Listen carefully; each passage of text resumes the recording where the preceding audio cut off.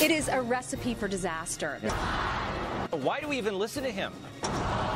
And people are on the streets. You talk to them, they are baffled, they are bewildered. I'm deeply disappointed in him as a person.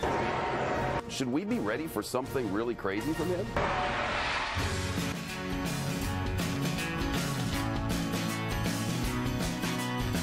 Hi, I'm Greg Gutfeld. Thank you for not watching American Ninja Warrior. Tonight on the show, the crowd turns on Trump over what he said about John McCain. Are the poll numbers going to turn on him too? I wonder. The Pope, was he wrong to call out capitalism? Yes. I'll debate that with Father Jonathan Morris and leave him a defeated husk of a man. And later, True Detective, why this season stinks and you should just quit now before causing yourself any further pain. But first, you had me at Mohammed. Mohammed Youssef Abdulaziz was the dead fiend who murdered 5 servicemen in Chattanooga. This happened after the son of a Boston police captain was arrested on July 4th, planning an ISIS-inspired attack on our turf. The punk's apartment was full of bomb supplies and jihadi crap. He goes by the name of Abu Ali al-Amriki. Maybe he's a genie.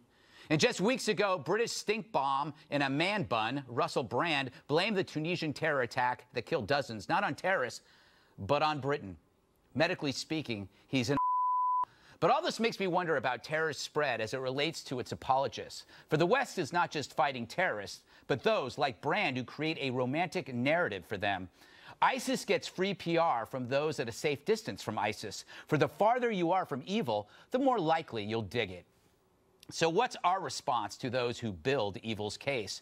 We report, but we don't counter. Instead, our media suffers from ABIS, or anything but Islam syndrome. One symptom, asking moronic questions. Were guns a big part of activity, social or other activity? Was what? What about guns? What did he hunt? Did he shoot? I mean, was that just part of small town Tennessee activity? Actually, he wasn't one of the guys that I ever heard about, you know, going hunting, or he wasn't really that kind of guy, but he also didn't really tell a lot of people about his personal life. Anything but Islam syndrome. It's so infectious, it presents itself before the victims are even buried. The majority of these domestic terrorism incidences are actually not Islam or Muslim related. They're actually white supremacy, at least according to the Southern Poverty Law Center. Thank you for that. And let's be clear, not everyone launching terror attacks named Mohammed is actually Muslim. I know that what the name sounds like, but we don't know that it's a Muslim name. We know that it's an Arabic name. We don't know what this individual was believing in, and that's what they're going to be trying to determine. And so, of course, we hear stories that explain the shooter as families of 5 young men bury the victims. Their killer was young, good-looking, affable. He was a boxer. We know his story, but not ours. In the past, we didn't need a story to explain America or ourselves. The success spoke for itself. Now an industry of self-loathing, from campus to media to entertainment, subverts patriotism, egged on by a White House that finds such nationalistic language hurtful. Identity is only to be lauded if it's yours, but not ours. So how can you fight for your country when you find your country at fault? You can't. Until we rediscover our will and our way, our story won't have a happy ending, just a bloody one. Period. Joining me to discuss this and other things is a man so tough he flosses with barbed wire. It's retired Lieutenant Colonel Tony Shaffer. He's a CIA-trained intel operative and senior fellow at the London Center for Policy Research. So, Tony, here's the thing that disturbs me about ISIS. This is a death cult that has better PR than America. It's like as if Charlie Manson was represented by Donald Draper. Doesn't it? I mean, it's just the new thing. Well, no. I mean, this is the president recently said these were unfortunate circumstances. Gee, I don't remember anybody saying the Nazi occupation of Europe was an unfortunate circumstance. It was something to be dealt with. And this passive language the president uses continues to embolden these folks. Language, you know, the president is all worried about the symbology of regarding the Confederate flag and all this other stuff. He's right in the sense that symbols mean something. And there's 2 things he's continuing to fail to do. First, you've got to define the enemy for who they are, radical Islam. Secondly, you have to actually put yourself forward to show that you're a force to be reckoned with, instead of a force that continues to basically say, you know, if we're just a little bit more kind to you, you'll probably understand we mean you no harm. He doesn't get it, Greg. He doesn't understand that these people are out to kill not only our way of life, and if not us. And then if you don't subjugate yourself, then you are subhuman and you're going to be enslaved to do their bidding. It's totally insane and beyond any realm of understanding that I'm aware of regarding it being an intelligence analyst, intelligence officer. Yeah, here's what my big question to you is, how do we counter this message? I feel like, and it's not just the White House fault, it's almost as though we as a country are so ambivalent about who we are that we don't bother actually defending ourselves against this kind of new radical movement, just from a rhetorical point of view. Well, three things. First, ISIS stands for everything we don't stand for. They're trying to subjugate people who don't believe the way they do. That's First Amendment, freedom of religion, freedom of speech. They're trying to subjugate, for goodness sake, women.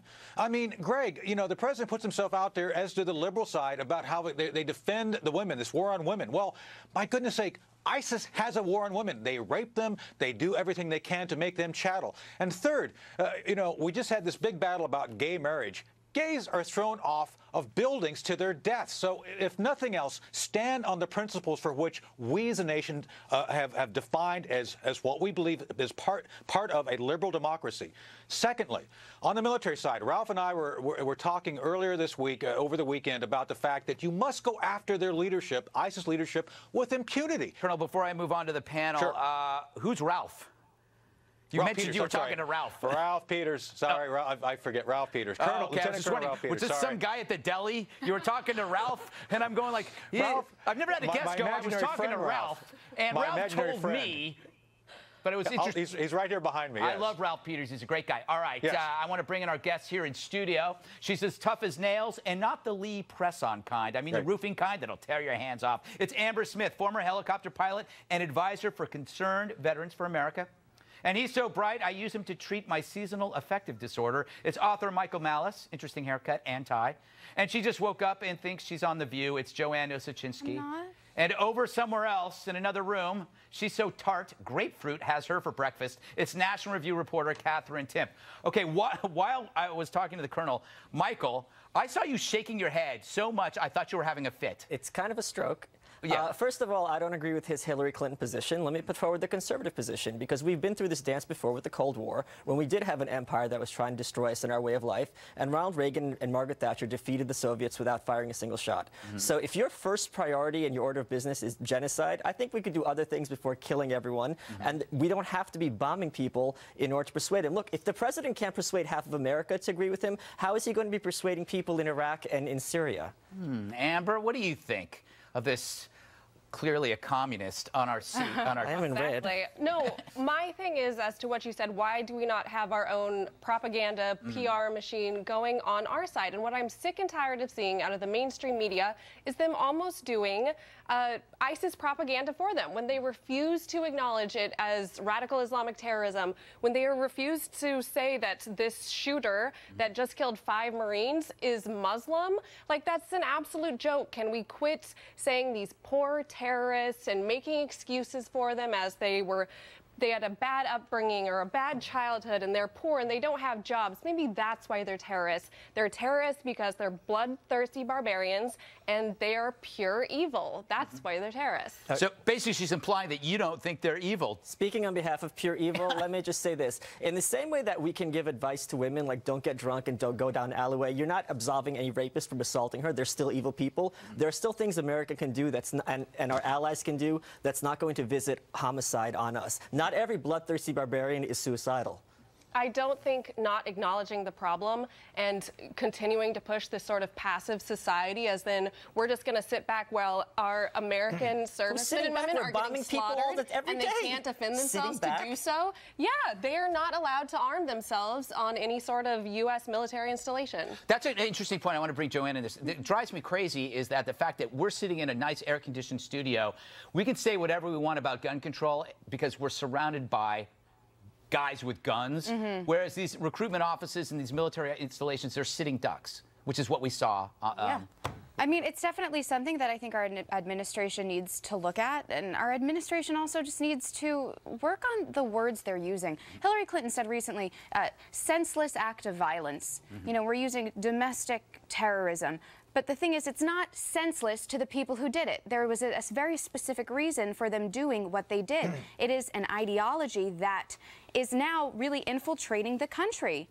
And we need to call it what it is, like Amber said, in order for us to really begin solving the problem. Yeah. It's interesting to me, too, that some horrific criminals are more indicative of a societal problem than others. One might represent a broader racist culture after they commit a crime. However, one could be a lone wolf, an aberration. And you notice the media chooses what a lone wolf is and what isn't a lone wolf. And I find that equally disturbing. All right, this is a big story. We got to take a break. Did Donald Trump blow his presidential bid with his comments about John McCain? We're going to talk about it a lot next. Don't go. Stay.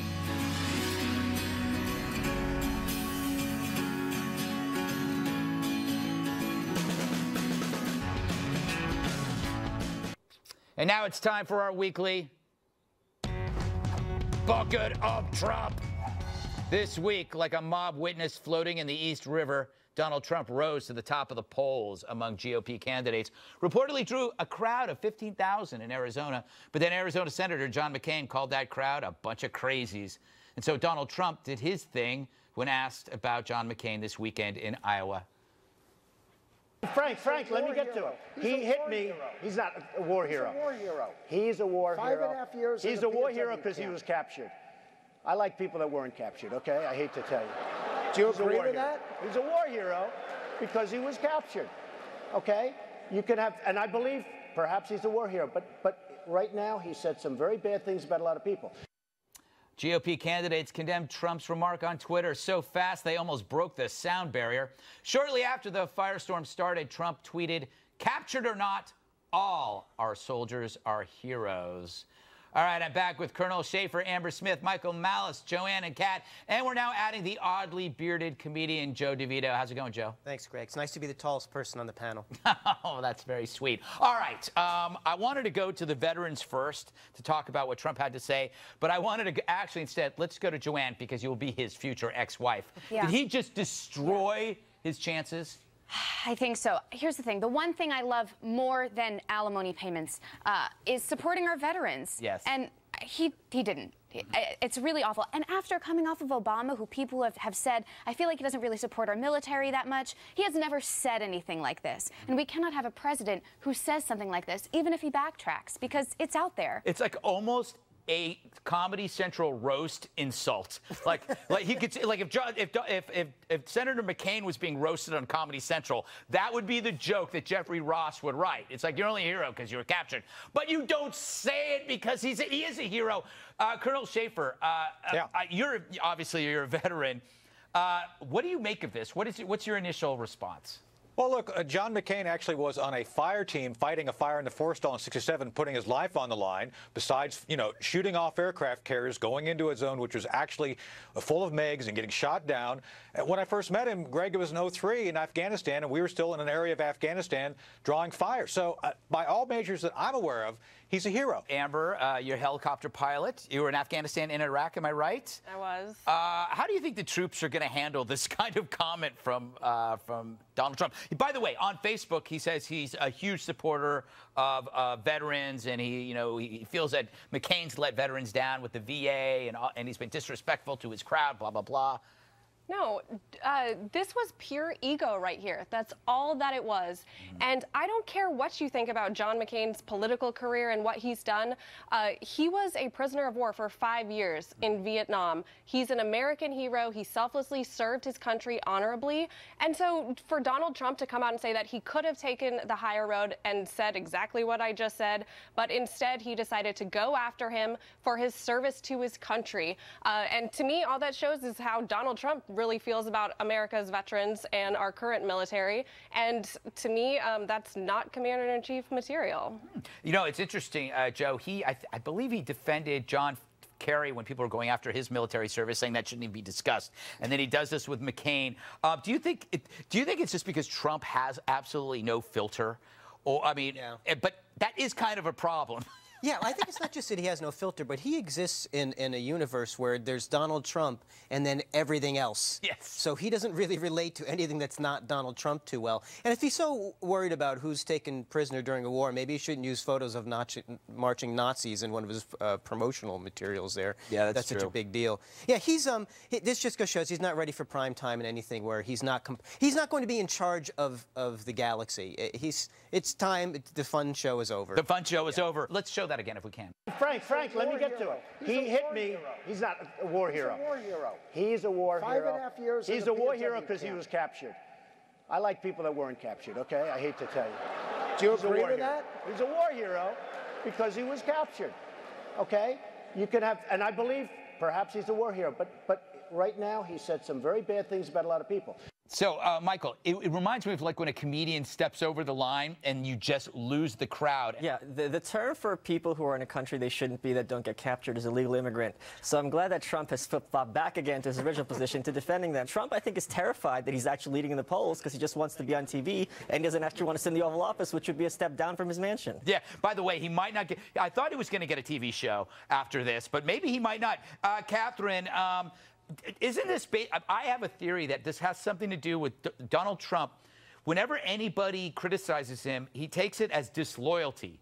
And so he surrounds himself with sycophants that always agree with him, and then he ends up in this position. Does that make any sense? Well, that's exactly what I've been thinking, is it sounds like everyone's done with Donald Trump, and I'm kind of disappointed because there's one thing I really still want to know from him, which is how do you get that kind of delusional self-esteem, right? That must make life so fun. How would you ever be sad?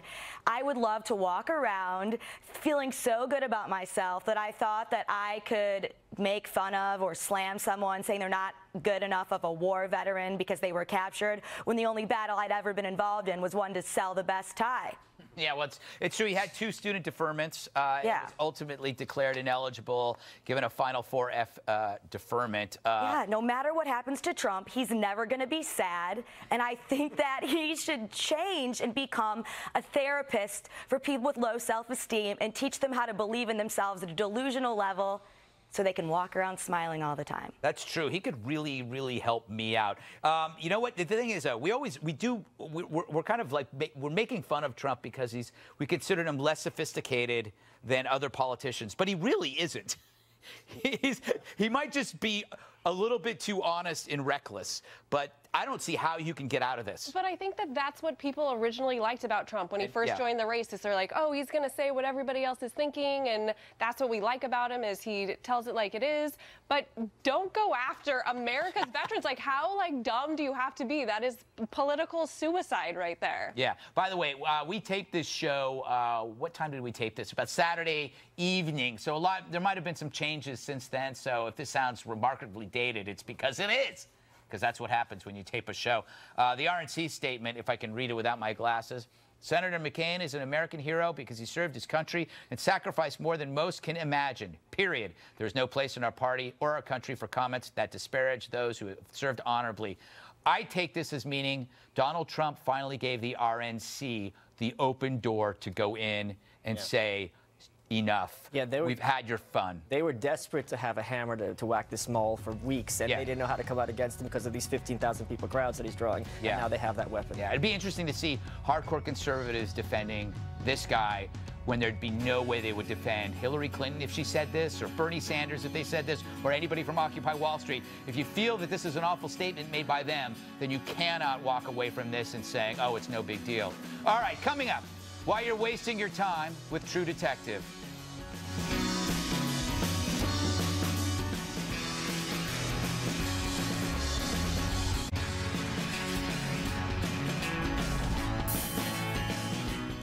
Time for tonight's debate, or what I like to call... You're about to lose. The rules are simple. It's my show, so I win the debate, and they lose. You want to win? Get your own show, okay? Tonight's issue, Pope Francis says capitalism is the dung of the devil and keeps people in poverty. I disagree. I say capitalism has done more to end poverty than the Vatican. Thanks to capitalism, lifespans have climbed and food per capita has never been higher. Yet the Pope tells us that our materialism is destroying the planet. Pope Francis wouldn't come here to debate me. He was busy. So in his place is Fox News contributor Father Jonathan Morse, good friend of mine. So, Father Jonathan, I understand I'm talking about your boss, which is uncomfortable, but he's been railing against capitalism, progress, technology, when it's given millions hope and dinner. The Pope did not come. The reason why Pope Francis did not come tonight for this was not because he was busy, but he was terrified. Yeah, he should be. Of you. Yes. Greg. Yes. And he knew that I don't mind losing. Yes. Right? Because I'm humble. Yes. And therefore that I would come in his place. Mm-hmm. Right? Mm-hmm. Greg, let me tell you. First of all, the Pope did not say that capitalism is dung of the devil. What he said is love of money, which sounds a lot like the gospel, which means when we say the money, when we say that profit is going to be the demanding force in our lives, well then yes, that is going to destroy not only society but our lives personally. But he's talking about 10 people. Father, and everybody who is involved in capitalism is doing in order to feed their families. Have you ever met anybody here at Fox? Anybody in the media? Anybody in New York City? Calling them greedy? No. Yes. They're greedy. Yes. They're greedy because they want to earn a salary. They want not a salary, but when we put money at this very center of our lives, I think when we say that is who I want to be. That is, you know what it is? You watch too many movies, Father. You watch too many Oliver Stone movies because people don't walk around and go, I need money. What they're doing is, I want to go away with my family, so I want to get a raise. Or maybe I'd like to eat better, so maybe I should get a raise. That is great. That is great. But that's what, but he smeared. No, but he didn't say capitalism is the dung of the devil. Can I tell you what he did say? Yes. Okay. First, let me then I will correct you, then I will lose. Yes, I will destroy you, Father. The Pope, what you're saying is the Pope really opposes materialism and greed, which I think everybody...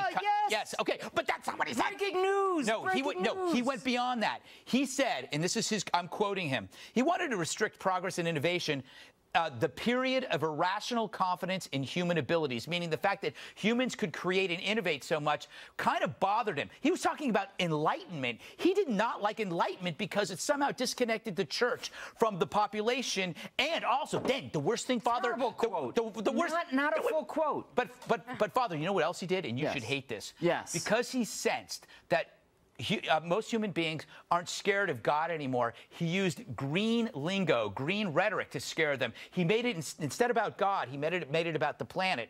That if you're greedy, you're hurting the planet. Come on. Listen, I'm an American. Are you really?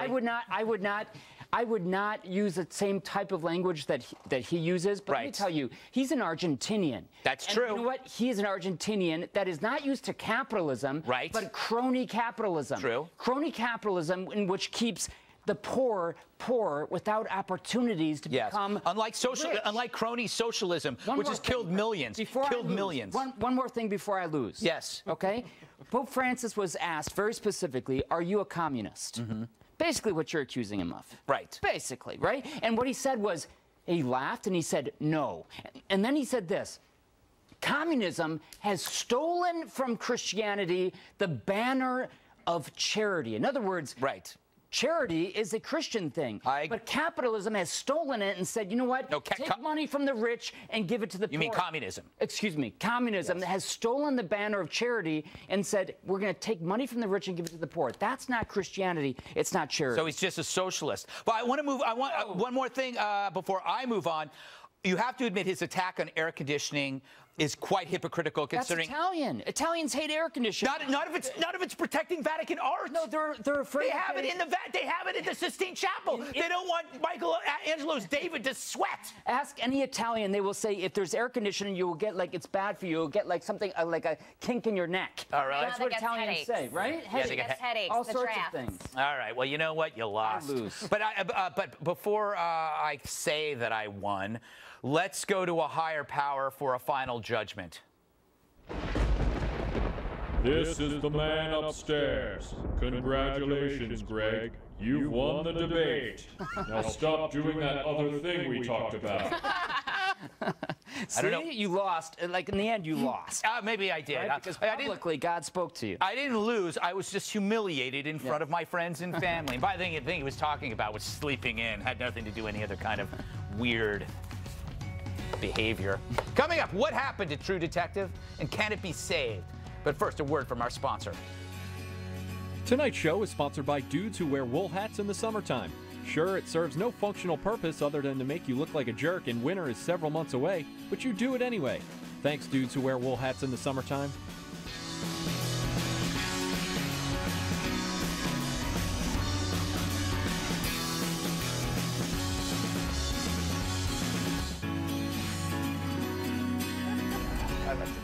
Dear HBO, I'm writing to you about the latest season of True Detective. What the hell happened? I watched 3.5 episodes, and it's as tedious as Charlie Rose popping a zit. It was slow and grim. Every character's miserable, like a knitting circle of goths. I'd like my money back and everyone involved in the show tarred and feathered. Here's why. Because not only does the show suck, it made me realize that I suck too. Or rather, that I'm a sucker, because True Detective exposed my silly need to complete things. Because I'm halfway through the thing, I feel like I gotta finish, even though I should be doing something better, like eating light bulbs. That's your real crime, HBO. Getting people to commit to a show so that stopping has the same feeling as giving up on something worthwhile, like piano lessons or kiddie soccer. Na perna esquerda, ele tá parado! Sai! Sai! Oh, wow. So, we fear a sense of failure if we quit, or else those last 3 hours were a waste. But that is wrong. Think of it like driving the wrong way on a freeway. Turning around is not an admission of loss. It's a life-saving correction. So to sum it up, HBO, True Detective is bad, but I'm also bad for watching it, so I share in the blame. But you can make it up for me if you bring back Eastbound and Down. Period.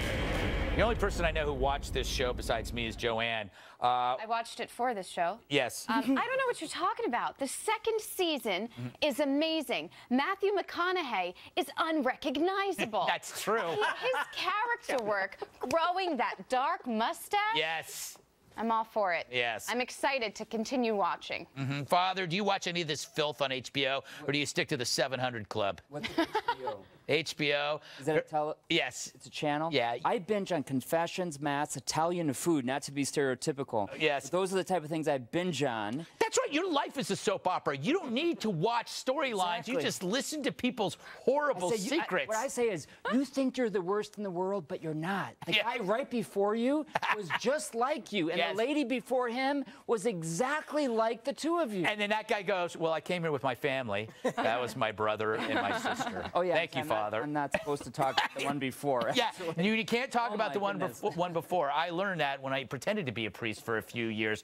Joe, do you binge watch anything? Do you watch anything that you feel you must watch, even though it's terrible? Well, I also binge on confessions, too, because they're really not too particular about who wanders in the other side of the group. Yeah, well, I like the real crime shows, but I don't feel like they go far enough. Like I like that show, The First 48. Yes. And I'm actually pitching a new one. It's called The Last 48. It's mostly paperwork. Yeah.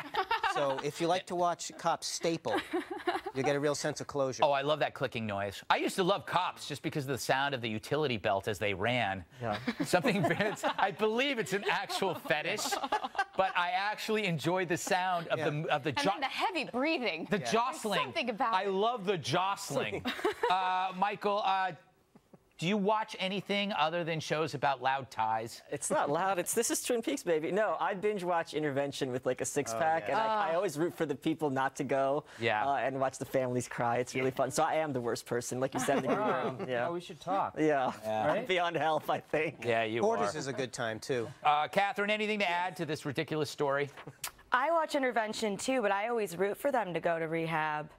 You still get to see them cry first. Yes. You should ultimately want them to turn their lives around. You are a terrible person. I love that. That's exactly it. That's the point. We should all want to turn our lives around and try to be better people. I like Intervention. Somebody, they're not on the couch, but there's somebody good here. Before I move on, I love Intervention when the person runs out and the family chases them down the street. And you have to watch the film crew because they're usually about 50 pounds overweight. The film crew probably needs an intervention because they're always chain smoking somewhere. And they're running with the camera, and then they stop and they yell and scream, and some of the addictions are amazing, like window cleaner. All right, before we go to break, window cleaner, by the way, don't do it. Today is National Ice Cream Day, which is completely useless information, but our in-house millennials, Joanne Nosuchinsky and Katherine Timpf, wanted to celebrate the holiday like true Americans, so I allowed it, mostly because it gets them away from me.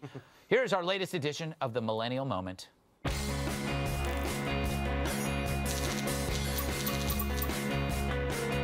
National Ice Cream Day. I love national days. But you know what? I don't celebrate enough of them. You know, people say millennials aren't patriotic. I think we should go celebrate all the national days for July right now. Oh my God, yeah, that's a great way to show our patriotism. For America. For America. Yeah. Let's finish these. National Pet Photo Day. Oh, I got one better. I've got a nice drawing here of America's dog, Jasper. Dana Perino. She's good to me. Caesar salad. You want some salad? Delicious. Thank you, chicken.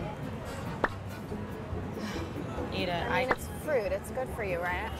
Oh,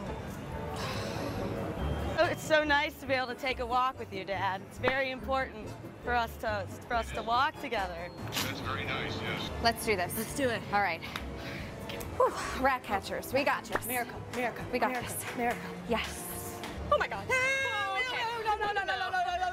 Okay, nope, not happening.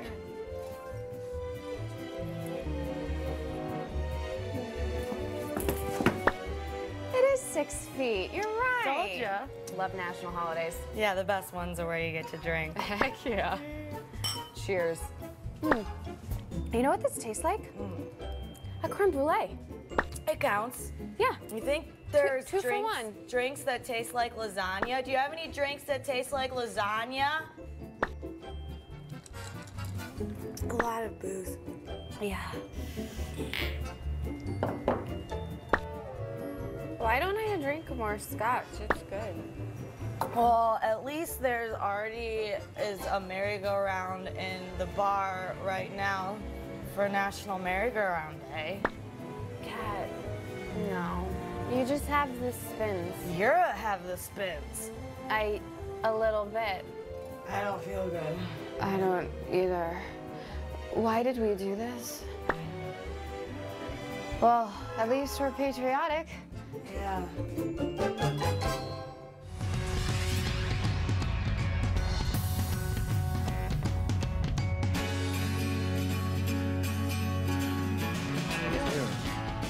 And now it's time for Adventures of Captain Sensitive.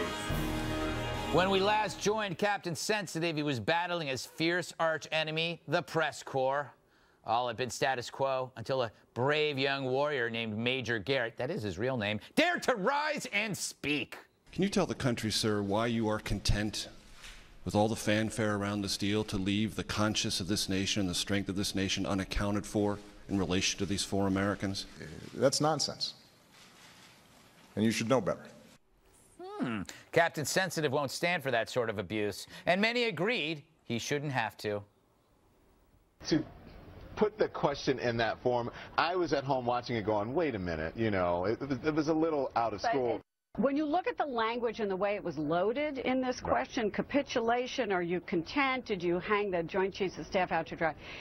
There are different ways to ask questions. There's a fine line, especially maybe I'm old school, standing in the East Room, a fine line between asking a tough question and maybe crossing that line a little bit and being disrespectful. So I think that happened there. Malice, okay, I imagine you watch the press just jump all over Major Garrett. Why would that be? Is it simply because he was wrong or because it was Obama and they love Obama? I have never been prouder of our president because we all want him and we all want to ourselves at one point tell the press to sit down and shut the hell up. Can I say hell? So I think this was perfectly, I think it was perfectly warranted, and I'm glad that he kind of stood up for himself instead of being mealy-mouthed like blah, blah, blah, blah. Yes. No. Yes. That was a very valid question. You know who didn't think it was nonsense? The families of these 4 Americans. You have to be content with this decision because you are ultimately negotiating with the enemy with this deal. So if all the terms are then settled, those 4 Americans are a part of the terms. It's a part of the relationship. And I couldn't agree more. What Major Garrett was saying was that you're celebrating, Mr. President, you're celebrating. Therefore, you have to have a certain contentment. How can you be content when there are prisoners right now who obviously don't deserve to be in prison and whose families are in outrage? No, I think you're right. And this is what I find interesting, Mr. DeVito, besides your beard. I think Major Garrett by using the word content was genius because he was using the same kind of rhetorical device that the left uses on Republicans.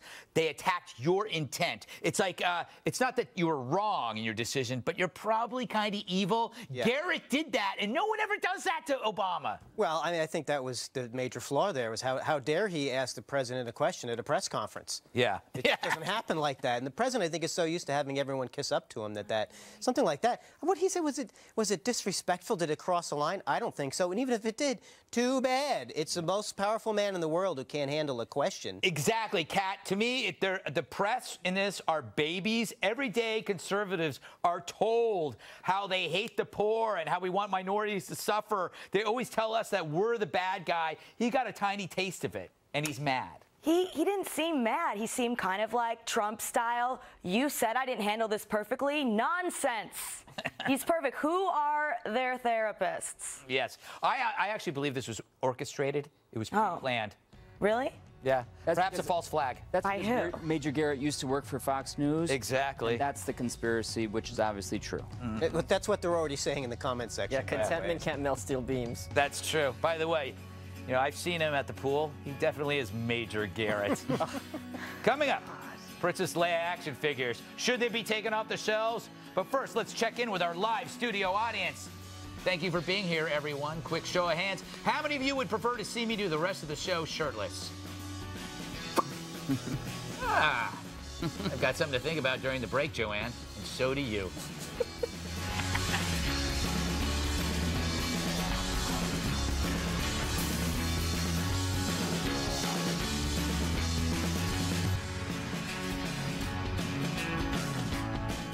Some parents are upset over a new Star Wars action figure from a movie more than 3 decades old.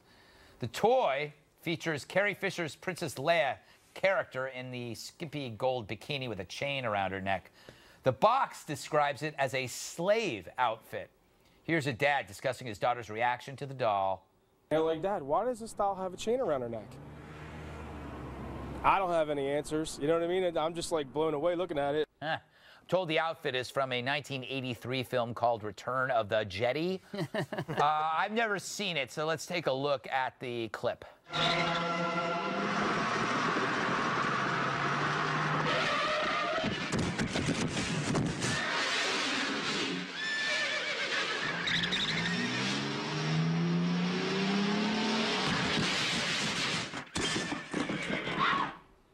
Star Wars is awesome. I have to catch that when I get some free time. Joanne, you've never heard of this film. No.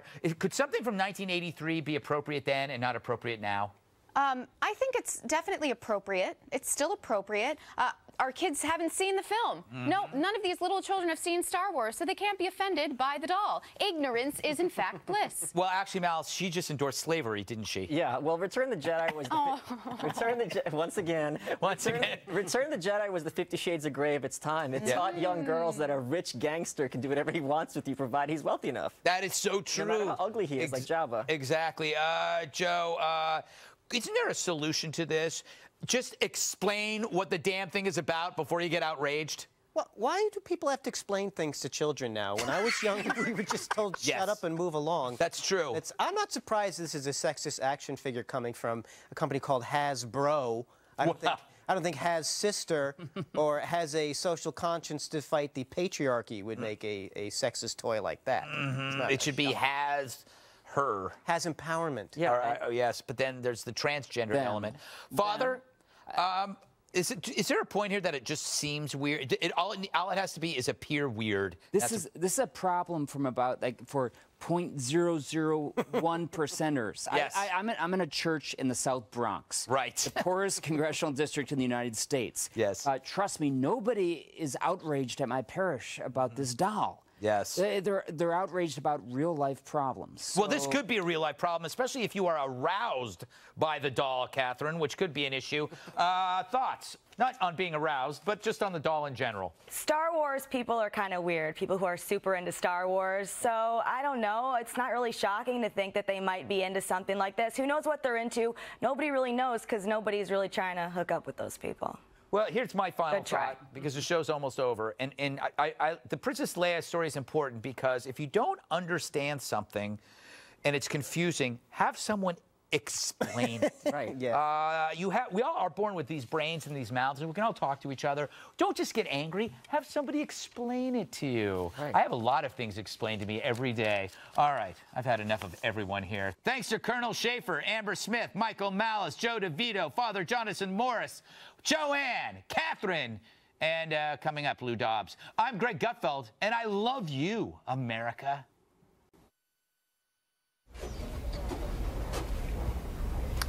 Hey, Lou, what's going on? What do you want? Well, I was just checking to see if I'm going away for a couple of days. Greg, what do you want? I could use a little something, you know what I mean. Something a little, maybe. What do you want? You want an ounce? An ounce would be a start. Yes, an ounce would be a start. But I'm maybe gone for like 3 days. So. Man, I'm in. What do you really need? 2 ounces. 2 ounces. Yes, 2 ounces. All right, 2 ounces it is. But Yeah. I'm telling you, this stuff stays with you. Well, I'll try to take my time with it and make it last. You didn't get it from me. I promise I won't tell anybody. I'll say it was from Kilmeade. Fair deal. So thank you.